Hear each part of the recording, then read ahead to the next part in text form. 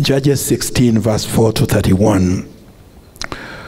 Sometime later, he fell in love with a woman in the valley of Sorek, whose name was Delilah. The rulers of the Philistines went to her and said, "See, if you can lure him into showing you the secret of his strength, of his great strength, and how we can overpower him, so that we may tie him up and subdue him. Each one of us will give you 1,100 shekels of silver." So Delilah said to Samson, "Tell me the secret of your great strength and how you can be tied up and subdued." Samson answered, "If anyone ties me with 7 fresh bowstrings that have not been dried, I'll become as weak as any man." Then the rulers of the Philistines brought her 7 fresh bowstrings that had not been dried, and she tied him with them.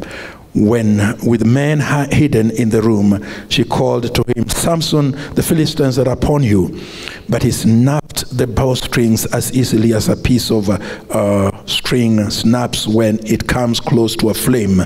So the secret of his strength was not discovered. Then Delilah said to Samson, "You have made a fool of me. You lied to me. Come now, tell me how you can be tied."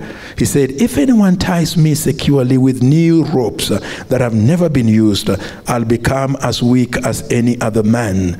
So Delilah took new ropes and tied him with them. Then with men hidden in the room, she called to him, "Samson." Thank you very much, my good brother. "Samson, the Philistines are upon you." But he snapped the ropes off his arms as if they were threads. Delilah then said to him, "All this time you have been lying. You've been making a fool of me and lying to me. Tell me how you can be tied." He replied, "If you weave the 7 braids of my head in the fabric on the loom and tighten it with a pin, I'll become as weak as any other man." So while he was sleeping, Delilah took the 7 braids of his head, wove them into the fabric, and tightened it with a pin. Again she called to him, "Samson, the Philistines are upon you." He awoke from his sleep and pulled up the pin and the loom with the fabric. Then she said to him, "How can you say I love you?" A number of people know that. Have you heard that in your house? How do you say you love me and you're not doing this, or you are not doing the other one? Okay. How can you say I love you when you won't confide in me? This is the 3rd time you have made a fool of me and haven't told me the secret of your great strength. With such nagging, she prodded him day after day until he was sick to death of it. So he told her everything. "No razor has ever been used on my head," he said, "because I have been a Nazarite dedicated to God from my mother's womb. If my head was shaven, my strength would leave me and I would become as weak as any other man." When Delilah saw that he had told her everything, she sent word to the rulers of the Philistines, "Come back once more. He has told me everything." So the rulers of the Philistines returned with the silver in their hands. After putting him to sleep on her lap, she called for someone to shave off the 7 braids of his head, and so began to subdue him, and his strength left him. Then she called, "Samson, the Philistines are upon you." He awoke from his sleep and thought, "I'll go out as before and shake myself free." But he did not know that the Lord had left him. Then the Philistines seized him and gouged out his eyes and took him down to Gaza, binding him with bronze shackles. They set him to grinding grain in the prison, but the hair on his head began to grow again after it had been shaved. Now the rulers of the Philistines assembled to offer a great sacrifice to Dagon, their god, and to celebrate, saying, "Our God has delivered Samson, our enemy, into our hands." When the people saw him, they praised their God, saying, "Our God has delivered our enemy into our hands, the one who laid waste our land and multiplied our slain." While they were in high spirits, they shouted, "Bring out Samson to entertain us." So they called Samson out of the prison, and he performed for them.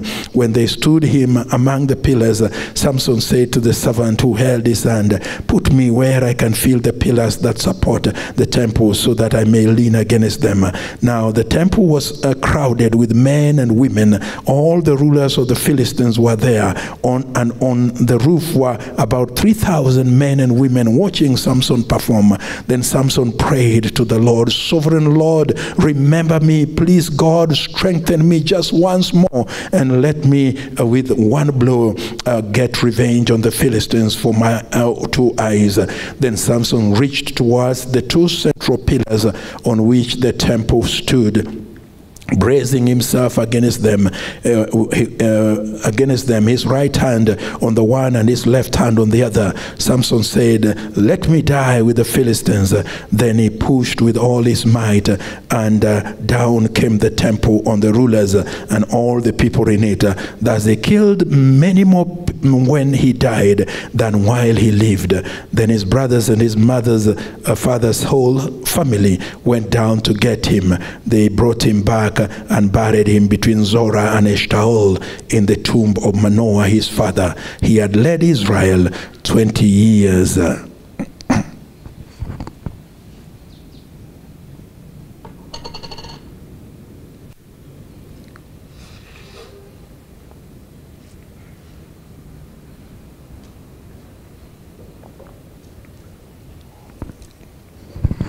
My brother did not like a dry preacher, so he gave me some water. Amen. Some of us would know either the comic or the movie series Superman. Anyone here ever watched Superman? Any of his films? Superman. Oh, goodness me. I'm too old to have watched Superman. These days they watch different things, but Superman is a movie. You can watch it. It's an interesting movie. He is this indomitable individual, but very benevolent, because he fights crime. Wherever there is a crime, he appears, and he can't be defeated. He's wearing a cape on his shoulders. He's wearing a red suit, and he's wearing an underwear. And he on top of his suit, and he is fighting everywhere, and no one can defeat Superman. He came suddenly, landed all of a sudden on the backyard of a family from a planet called Krypton. And he landed as a baby. This family took him, raised him up. They did not know that he had some supernatural strength, and he had come from this other planet. And it turns out he grows up, he has this supernatural strength that performs things. He can fly, he can do very many amazing things. But the planet where he comes from has a certain material, a certain kind of material that emits radiation, and this material is called kryptonite. The material is called kryptonite, and when it emits radiation, and that radiation falls on any individual who has come from Krypton, it knocks them out and completely removes their strength. So however strong those individuals from Krypton may be, the moment the radiations and the rays of kryptonite hits them, they lose their strength. They become as weak as any ordinary man because of the rays of kryptonite. And this is, I think, what our leaders had in mind when they chose this topic. They began thinking, what is this about men that is like kryptonite in their lives? That when it begins to reach out and touch them with their rays, men become weak. Their knees cannot hold anymore. They cannot stand anymore. What are these things that happened in the journeys of men, in the life of men, that tend to expose their inner weakness? If I may use another Greek mythology, Achilles. Achilles was this young boy, and as a little baby, his mother took him, and his mother actually put him in a river CITAM and dipped him in this river, holding to his feet, his ankle. The mother dipped him into the river, and when he came out of the river, no sword, no spear, no arrow, nothing could actually pierce the life of Achilles. So Achilles went around doing great battles in Greek era and defeating people all over the place. But remember, when the mother dipped him into the water, the mother was holding the ankle.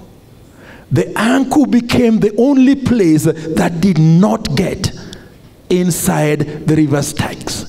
And that ankle became known as Achilles' heel. The weak spot. That area that seems to expose an individual. And so Achilles was finally killed when someone aimed an arrow at that heel, and the arrow pierced through the heel. That is how Achilles was finally healed. What are the Achilles heel of men? What are those weak spots of men that tend to bring us down again and again? It is surprising how many a mighty man have been brought down by exposure to some kind of kryptonite or some kind of a heel that was never treated from their background, from their area, and from their territory. Even some that seem to have been doing very, very well, they reach a certain stage and you begin to see they are not doing as well as we thought they were doing. As the African saying goes, the pot breaks near the door of the hut. And many, a pot of many men have spilled the water just before they entered into their house as a result of those weak spots and those weak areas in our lives. Most of us are quite familiar with the three areas that sometimes are listed as major areas in the life of men: sexual scandals, financial greed, and abuse of power. Some would call that women, wealth, and winning. Some would call them girls, gold, and glory.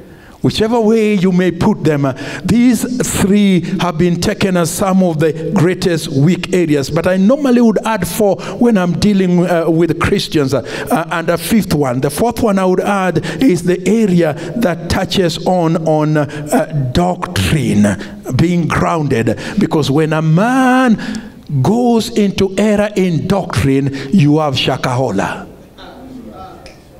You have shakahola.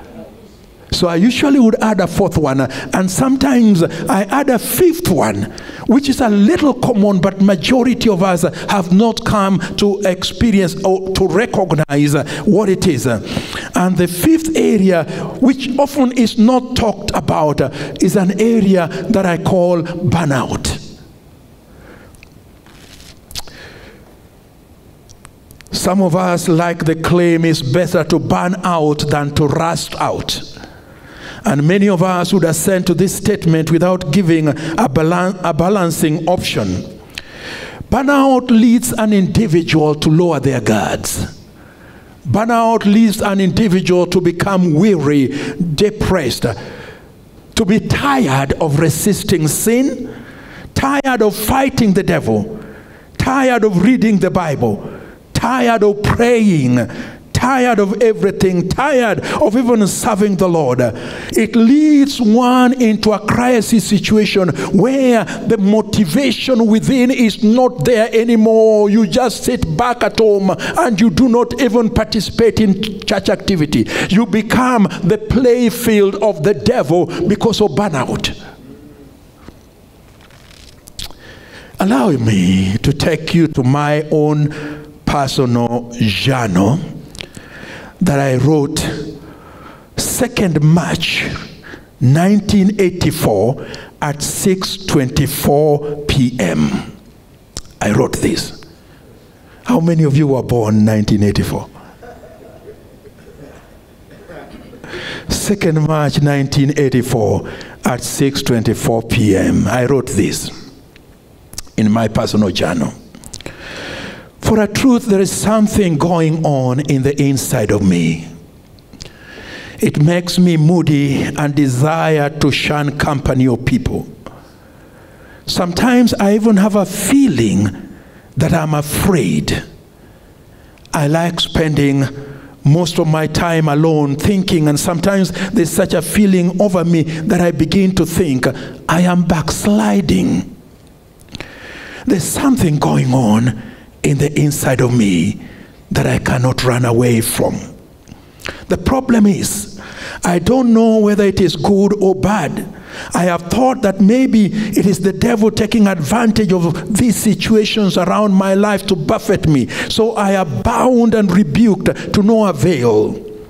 I have again comforted myself that after all, the righteous shall live by faith, not by feeling, and still I cannot have a breakthrough. As far as the outward show is concerned, I am still a Christian. I read my Bible, though sometimes I read a whole chapter and wonder what it is all about. It's like reading a telephone directory. I pray, even though sometimes it's so stereotyped, and then I begin feeling as if my prayers are dripping down my chin and falling to the ground. When I meet Christians, I sometimes even greet them, praise the Lord. I, of all the people who has been a blessing to so many people, am now fearing to attend any meeting where I am known, lest someone should ask me to preach. A sister wrote to me the other day that she was passing through a period of a spiritual dry spell, if I may use her words. She needed help. Up to now, I have not written back. For how can I help her when it seems I am the one passing through the greatest spiritual dry spell of my life? Or is it that I have been worrying too much until I have forgotten that all things work out together for good to them who are called according to his purpose? People even ask me when they notice, for they seem to notice it from when they constantly ask you, are you sick? The look of disbelief in their faces when I answer that I am fine tells its own story. I also wonder whether I am headed for what has been called a breakdown or a burnout. One thing is certain, I cannot continue like this. This might be a winning time and a time to move to another level altogether.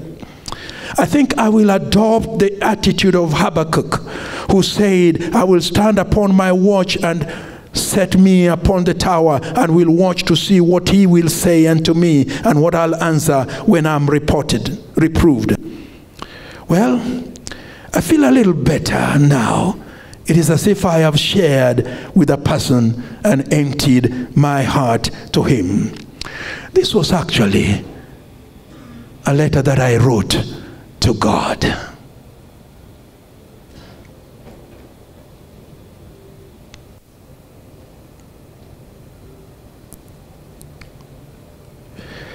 I'm glad this morning I'm talking with people who have never gone through anything like that. That they are always on a high level, soaring like eagles, never experiencing any moments of discouragement, stress, challenge, times when it seems like darkness is heaving all over them. But sometimes, what happens on our day-by-day life, although we may deny it, reveals that we are passing through what someone has called marginless life. Don't I remember that morning when I dashed to the shoe stacks, picked up my shoes and rushed to the car with my son in the tow because I was getting late and dropping him to school. I drove him to school, then drove back to the house to pick up some items that I had left home before going to the office. And as I removed my shoes at the door, I noticed I had worn two different sets of shoes, one black and the other one brown, as I rushed out. You are experiencing marginless life when you are in such a rush that you cannot notice that you have two different shoes on your feet. I'm sure that the people I'm talking to do not experience such things. No, you are not the kind of person who get to the office and then you realize that you had even forgotten to comb your hair. Certainly not you. You are not the kind of person who carries work at home in the evening to work late. No, not you at all. You are not the kind of person who sometimes clocks 14 hours a day, work instead of 8 hours. Certainly not you. You are not the kind of person who sometimes do not see your children for 2 days because when you get home they're asleep and when you leave they're still asleep. No, not you. You are not the kind of person who recently has become very irritable with friends, colleagues, and spouse and children attempt to avoid your way because words come lashing out. No, you are not the person who is struggling with deadlines in your life. You certainly are not the one who has been experiencing outbursts of anger, change of sleep patterns, change in eating patterns, exhaustion, and sometimes even depression. Or was it you I saw the other day driving on the streets of Eldoret, overtaking a traffic jam and moving on? No, you are not that kind of a person. But perhaps you've identified with one or two things that I've mentioned, including going on to the extent that you have lowered your guard to such an extent that areas where you formerly would not have allowed anything to creep in. A few years ago, you knew you were saved and you drew boundaries quite clearly in your life. You knew this is my boundary and nothing will creep into that boundary. All of a sudden, that boundary has been lowered and things that you would not have even imagined 5 years ago, 10 years ago, you've started allowing them in your life and in creeping over into those boundaries that you used to have. Boundaries. Pornography. Boundaries of flirting with women in the office or women that you know. Boundaries. Thinking that your wife may not be as beautiful as she used to be. Boundaries of sleeping with your girlfriend, those who are not married. Boundaries.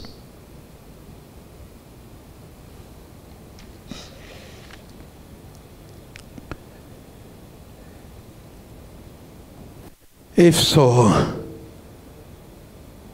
you are living a marginless life and being exposed to some kind of kryptonite.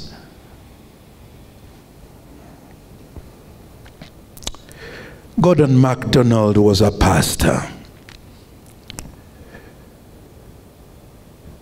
And in a counseling situation with a woman, he began meeting this woman repeatedly to the extent they developed closeness and finally ended up becoming intimate. Slept with this woman. pastor of a big church in the USA, a world-known preacher, has written several books.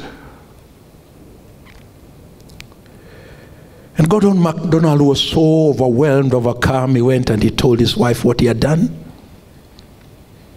Together, they got the elders of the church and they began walking with him. The woman decided to go public with what had happened. He had to resign from his church, took a period of time walking with elders, and then finally he wrote these words: weariness often leads to something called burnout.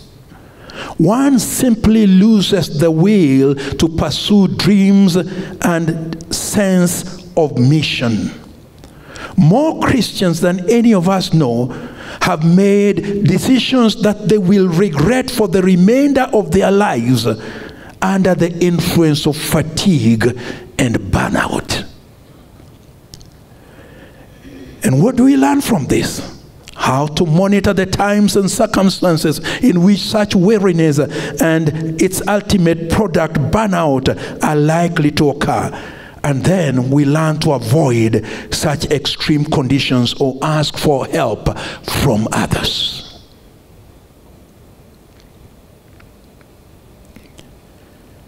Have you made some wrong decision because you're fatigued, exhausted, experienced burnout in your life? Ran into the arms of another woman rather than your wife to console you? Or become addicted to substance, addicted to pornography, addicted to alcohol, addicted to marijuana, nursing the bottle because of burnout in your life? It's Twala Paris who sang and said, "They don't know that I go running home when I fall down. They don't know who picks me up when no one is around. I drop my sword and cry for just a while, because deep inside this armor, the warrior is a child." Indeed, the warrior is a child, wearing on the armor. But deep inside this armor, the warrior is a child which, when exposed to a kryptonite, becomes as weak as any other person.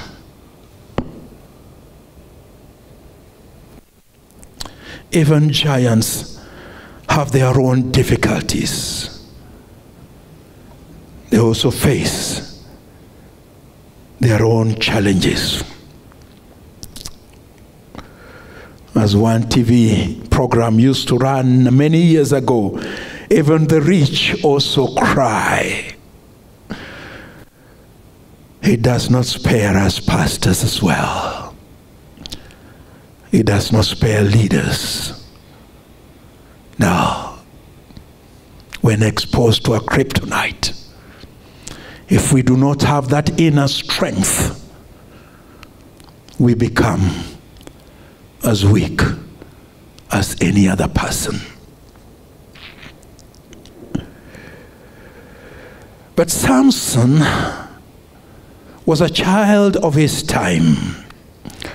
Someone may say the challenges we are experiencing are challenges that are unique to our generation only. And yet the book of Judges shows us that a time when Samson lived was marked by idolatry, family feuds and fights, injustice, child sacrifice, the modern day abortion, homosexuality, rape, and even kidnapping. In fact, 4 times we are told that there were no king in Israel in those days, and twice the lifestyles of the people is summarized with the phrase, "And everyone did what was right in their own eyes, for there was no king in Israel." Judges 17 verse 6, 18 verse 1, 19 verse 1, 21 verse 25.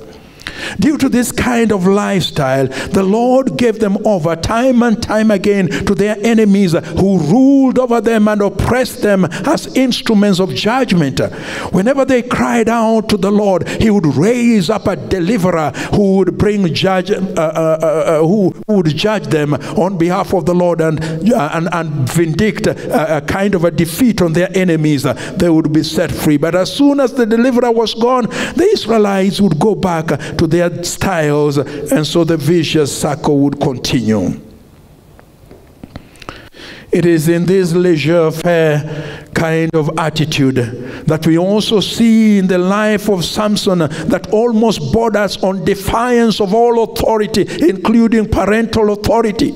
Samson truly was a child of his time, born as a child of angelic promise to parents who were initially barren. He comes out to us as a child of destiny.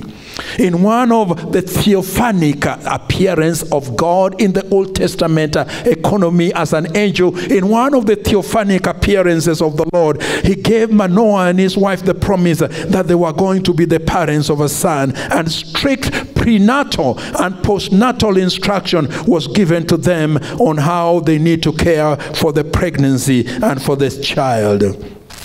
Into this dark period of history of Israel, Samson was born. His name has that Hebrew suffix O-N at the end, which usually is used to refer to something very small, something tiny. And perhaps Samson was not a giant as we have all thought. Perhaps Samson was a tiny person, or maybe it was a nickname, as sometimes we talk of Tiny Sam when we are referring to a rugby giant who can crush you with his arms. But the name means he is one who is like the sun. Phil Stanton points out that various similarities between Samson can be drawn with some Greek mythologies, including Hercules, who was also very strong, and Stanton thinks these Greek mythologies must have borrowed the story from Samson.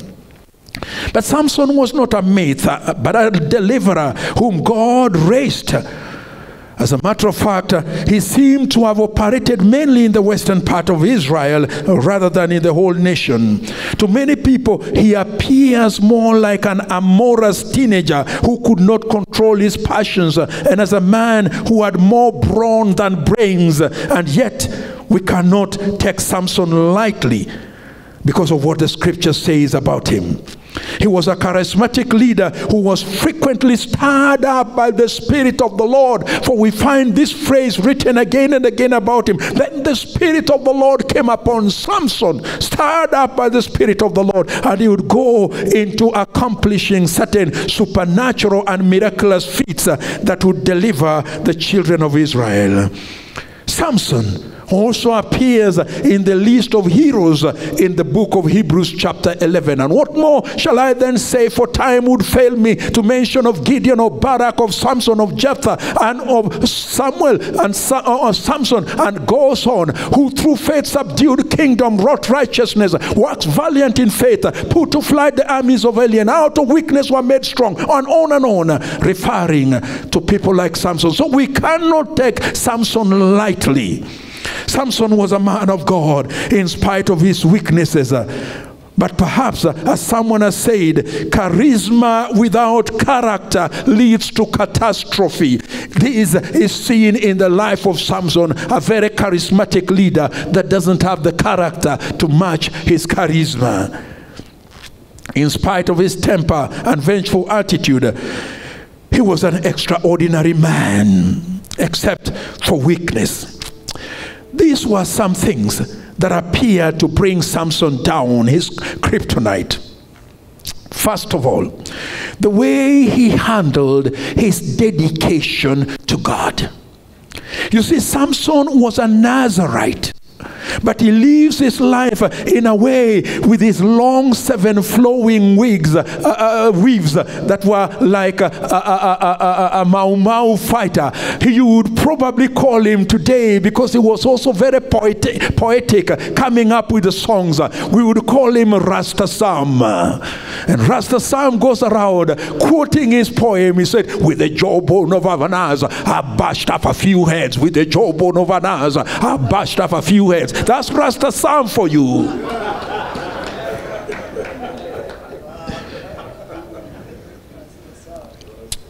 But his hair was a symbol of dedication. He had never touched wine. The way he treats corpses, he was not supposed to touch a corpse as a Nazarite. And yet he finds a dead lion. He scoops some honey out of him, and he goes out of it, and he goes declaring, out of the eater has come forth something sweet. His poems again.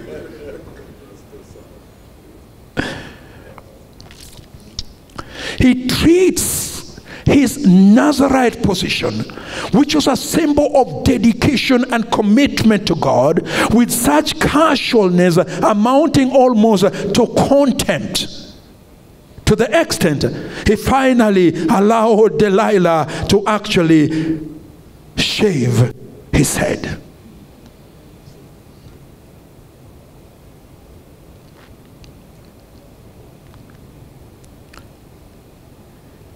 If he had taken his Nazarite dedication with some seriousness, with some true commitment, I am a Nazarite and I need to live like one. But he is very casual about it. Very casual. And this is a kryptonite that brings down many of us as believers, that although we are committed to the Lord as men, although we have this engagement with God, yet the way we treat our commitment, very casual. We can trade it easily for something else.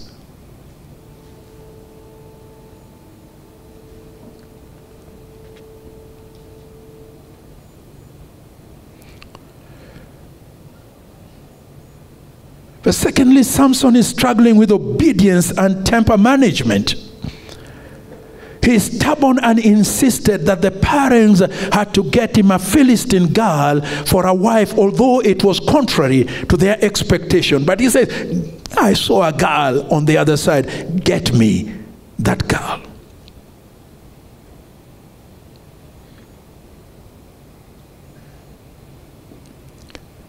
And so when he went for the marriage, the Philistines tricked him. And he decided to get the clothes for the Philistines who had discovered his riddle, and then walked away in a huff.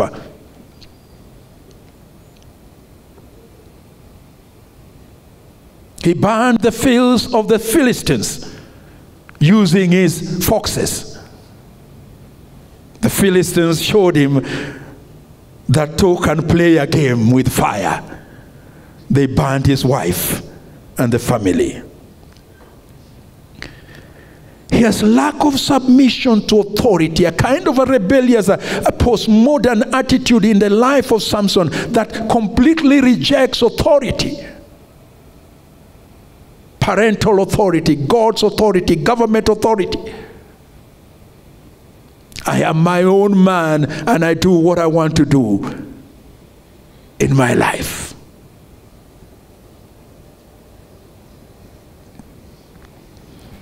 Thirdly, Samson did not guard his relationship with women.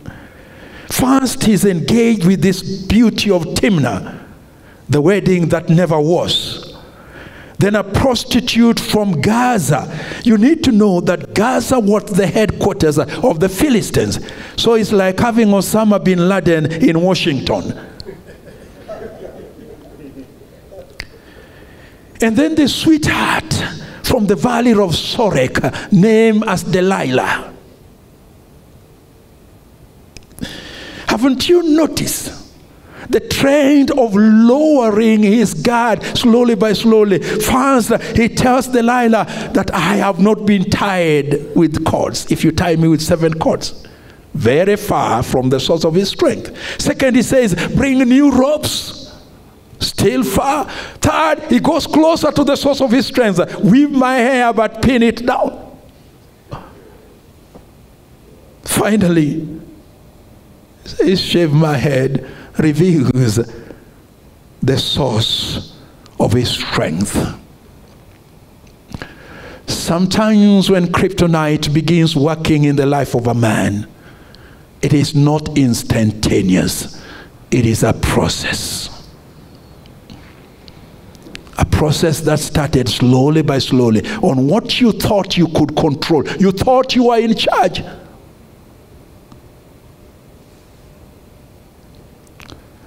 Then going on, crossing the boundaries.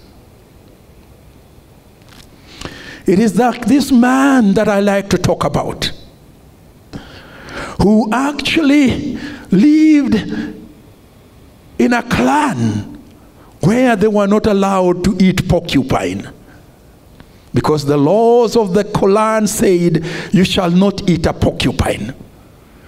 But someone found the man hunting for a porcupine. Told him, why are you hunting for a porcupine? Don't you know what our law says? And the man says, the law says don't eat a porcupine. It does not say don't hunt a porcupine. Someone found him carrying a porcupine on his shoulders. I said, what are you doing? Don't you know what our law says? He said, I know what the law says. The law says don't eat a porcupine. It does not say don't carry a porcupine. Someone found him skinning a porcupine. What are you doing? Don't you know what the law of our clan says? Yes, I know. The law says don't eat a porcupine. It does not say don't skin a porcupine. Someone found him roasting a porcupine. Say, don't you know what the law says? I know what the law says. The law says don't eat a porcupine. It does not say don't roast a porcupine. Someone found him tasting a porcupine. Don't you know what the law says? He said, I know what the law says. The law says don't eat a porcupine. It does not say don't taste a porcupine. Unfortunately, he tasted the whole porcupine.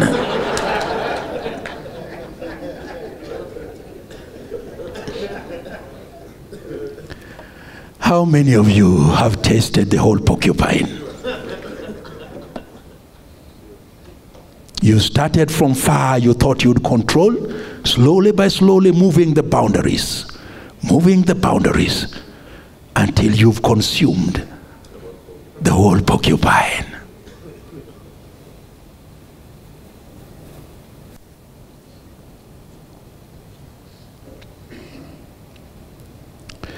My time is out. Let me skip a number of things. Let me just share many things that I would have wanted to say, as I mentioned. Let me just share some closing remarks here.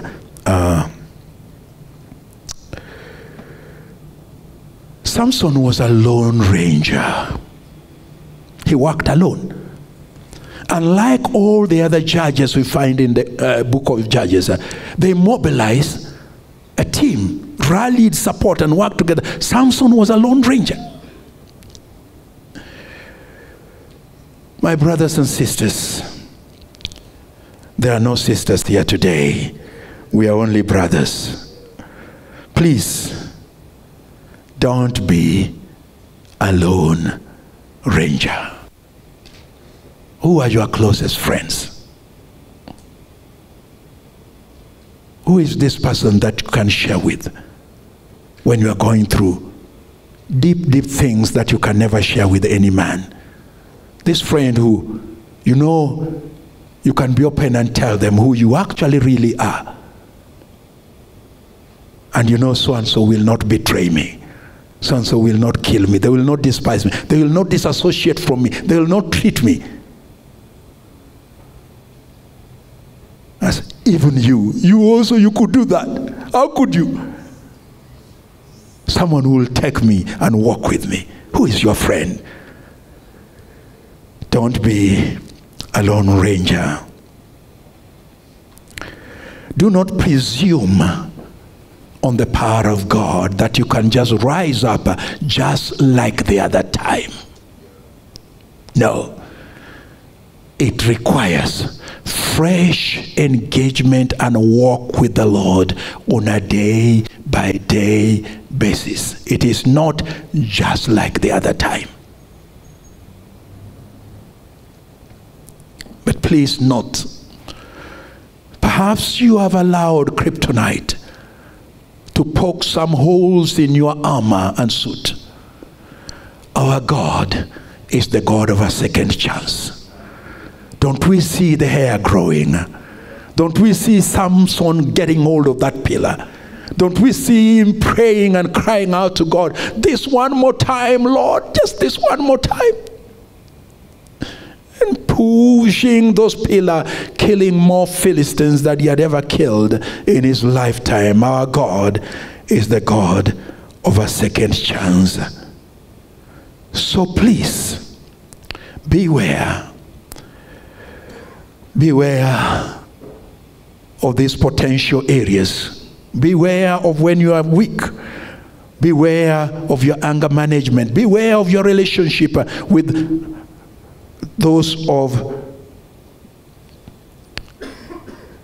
opposite sex. Beware and allow God to help you. One of the ways in which the Lord helped me after going through that kind of period I went through that I mentioned to you for close to 3 months, I set aside, even after work, I would lie on my bed and worry. It would be worry time. Then the Lord led me to the book of Songs of Solomon, chapter 1, verse 6. My brothers were angry with me, and they made me the keeper of vineyards, while my own vineyard have I not kept.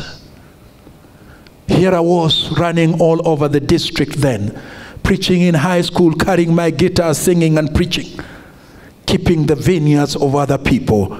Mine own vineyard had I not kept. I read my Bible to get my next sermon out of the Bible, prayed for my next mission, rather than taking time to build myself up in the innermost part that I may be transformed and I may be built up. And God began showing me, you are busy keeping the vineyards of other people. Work on your vineyard.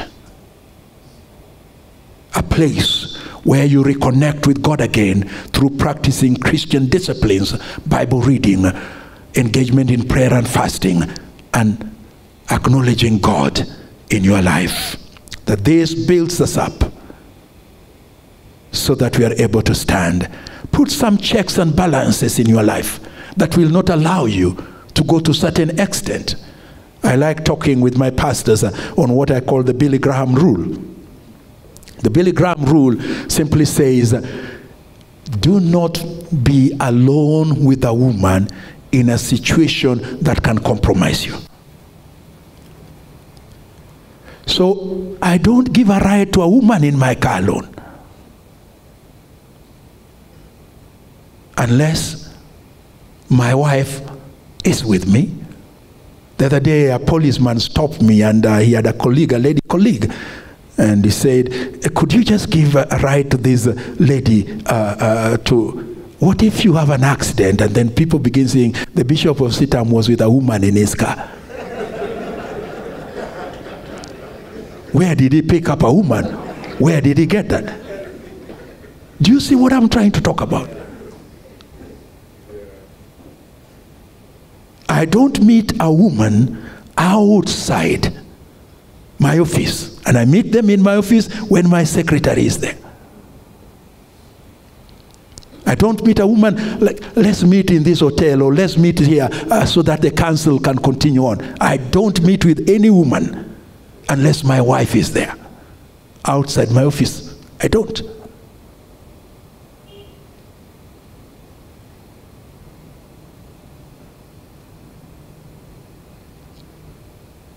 What are some checks and balances that you have put in place? Lord, we pray that you help us as we continue to serve you. Our heart's desire is to be faithful to you.